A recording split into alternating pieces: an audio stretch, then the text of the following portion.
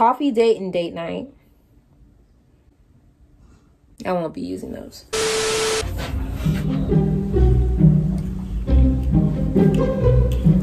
Looks stupid.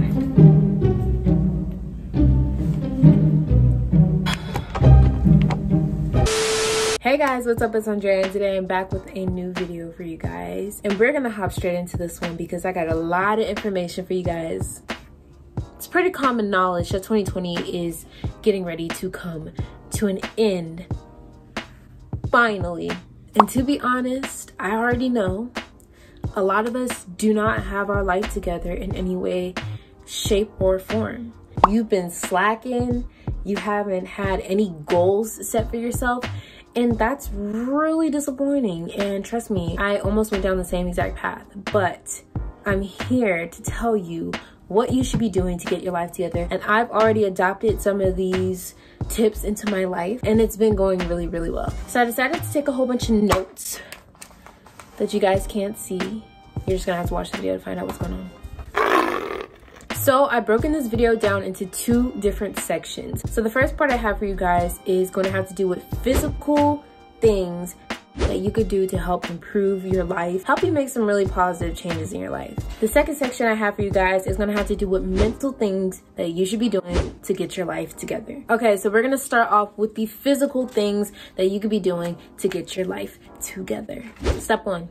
Clean your room. Your room is supposed to be your sanctuary, the place where you feel safe, the place where you feel comfortable at all times, no matter what situation you're in or what's going on in your life. And sometimes it's annoying looking at the same thing every single day of your life. Sometimes you gotta change things up, and the only way to change things up and make you feel good from the inside out is to change your room. So if you're feeling a little bit off, definitely change up your room, and it should automatically make you feel so much better. Next, buy a planner. This is my planner. I got it from TJ Maxx, I believe.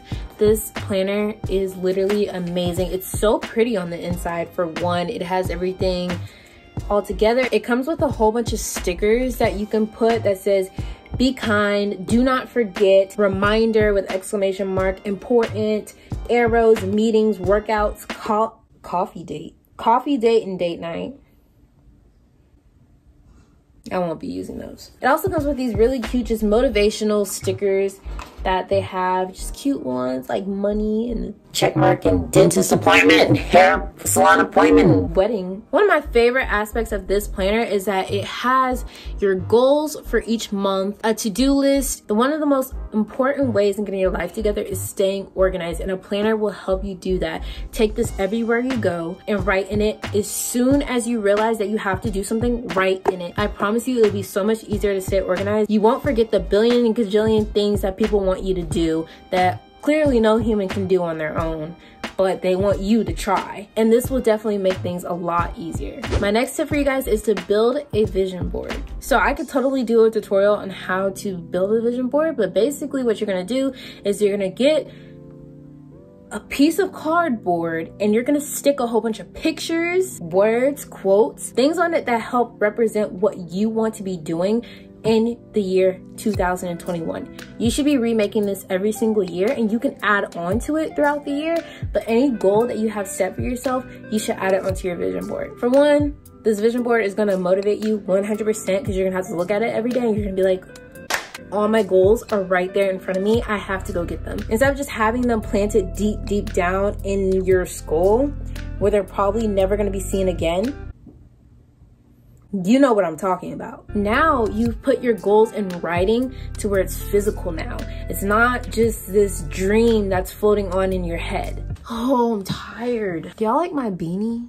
And I know part of my eyebrow is missing. I honestly don't know how that happened, but it did. So start planning out your day and your finances. So if you have a planner, then you already know what's going on. You plan out every step of your day.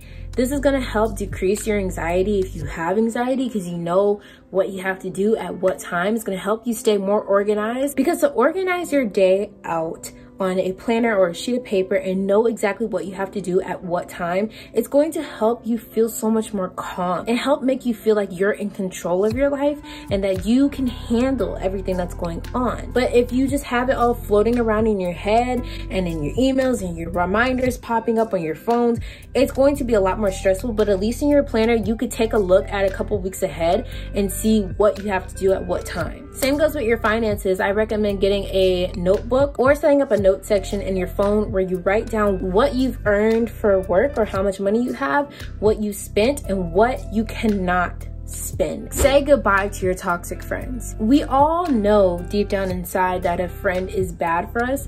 And you know, there are some situations where we don't know somebody's bad for us, but for the most part we do. And then it just starts drawing out our positive energy and starts making us feel so...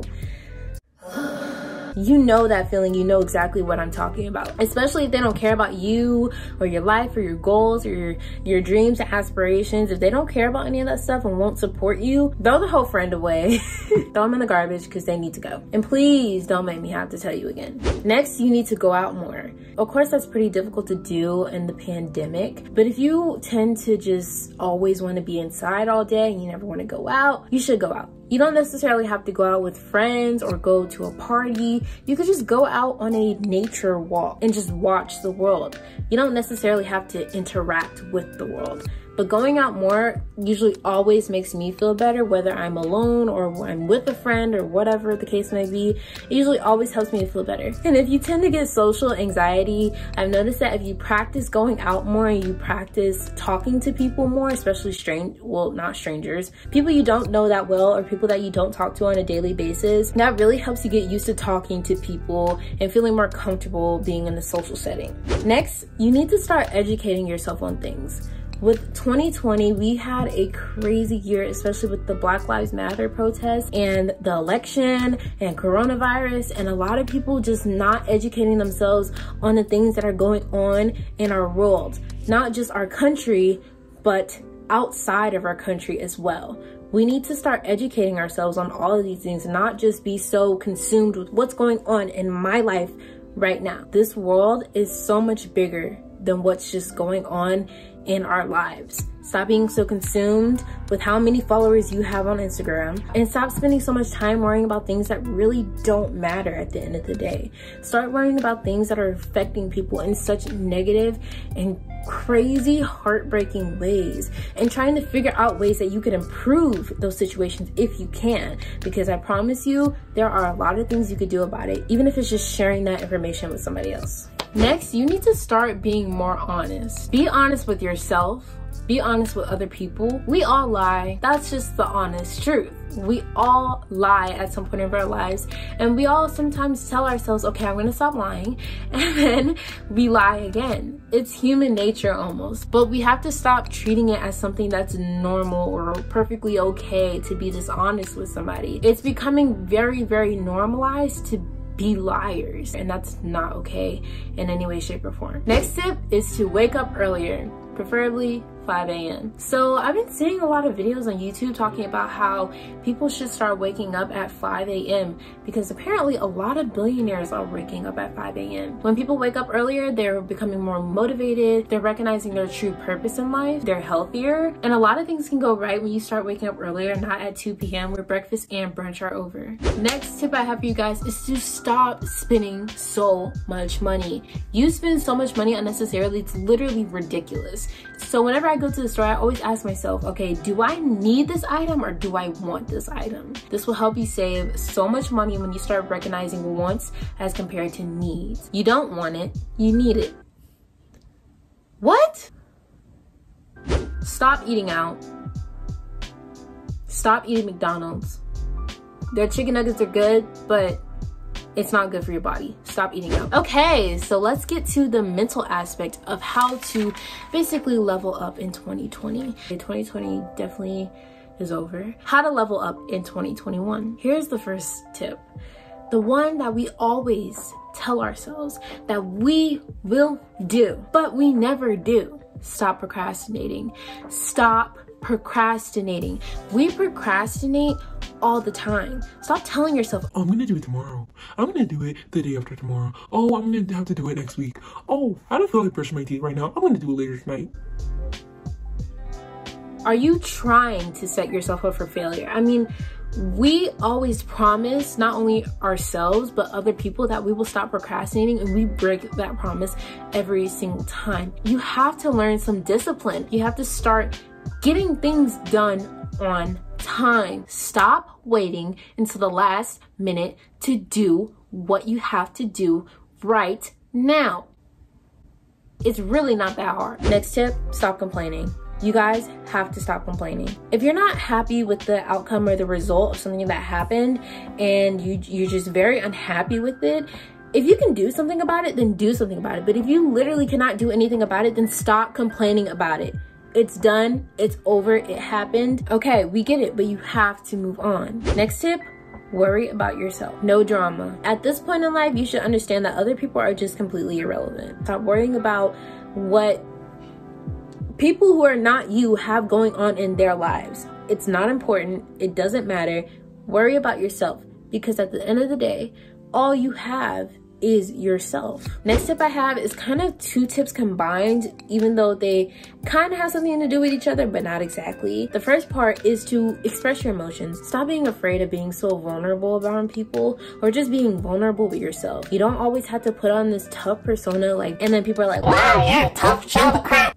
Like, what? Dude, it's okay. It's okay to express emotions. It's okay to be sad. It's okay to be happy. It's okay to be mad. Trust me, I completely understand. It's very difficult. I'm the main person who should be listening to this tip, because if I'm really sad, like literally heartbroken, you probably would have no idea. I would literally be bouncing off the walls like I just drank 5 Red Bulls. The next part I have is to face your fears. It's not real. We're not actually scared. We just see something, we kind of react to it, but that's all in your head and you have to get rid of it. If you ask anybody on my cheer team, well, please don't, but they could tell you I'm literally the main person who should be listening to this, like literally. Next tip is to learn to love yourself.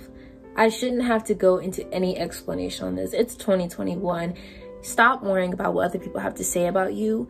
Be yourself, love yourself. Because like I said, at the end of the day, the only person you got is yourself. Next tip is to take some accountability. Stop blaming everybody for your faults and your mistakes and everything that you do. Stop flipping the script on everybody. Stop blaming everybody else for what happened as a result of something that you did. Like, come on, take some accountability, be responsible, and just stop. It's really extremely immature, and you will lose a lot of friends, a lot of loved ones if you have that type of mindset, and if you just never take any accountability and responsibility. Next step is to not focus on the future and stop dwelling on the past. The past is gone, you can't do anything about it, and the future is unpredictable. So stop worrying about it and enjoy the present, because the present goes by in the blink of an eye and is going to become your past. So focus on things that is going on now before you make a mistake now, because you're focusing on things that don't matter right now, and you're gonna end up dwelling about it in the future. Last tip is to stop overthinking. You will be okay. At the end of the day, you will get better. Your mind will get better. Your heart will get better. Your soul will get better. But you have to give it time. Stop overthinking about everything that's gonna happen, because like I said, you can't predict the future and you can't change the past. So stop overthinking. Stop worrying. Stop stressing yourself out. I'll literally have a conversation with somebody and I'll laugh and I'll be like, and then like 20 minutes later when I'm thinking about the conversation, I think my laugh sounds like, like that's literally what I think my laugh sounded like. And I'd be like, I can't believe I just laughed like that in front of this person. Like they probably think I'm so weird and creepy and ugly. Stop overthinking. It doesn't matter. Whatever you're stressing about is gonna be over within a matter of seconds. And then you can move on. Okay guys, so that's all I have for how to get your life together in 2021. And I really hope you guys paid attention and you took some notes and you guys liked my video. And if you did, make sure to share it with your friends, because they probably need to get their life together too. And if they don't, well, share it with them anyways, because they might have to in the future. Like, make sure to comment, make sure to subscribe. I love you guys. 2020 really happened. Like,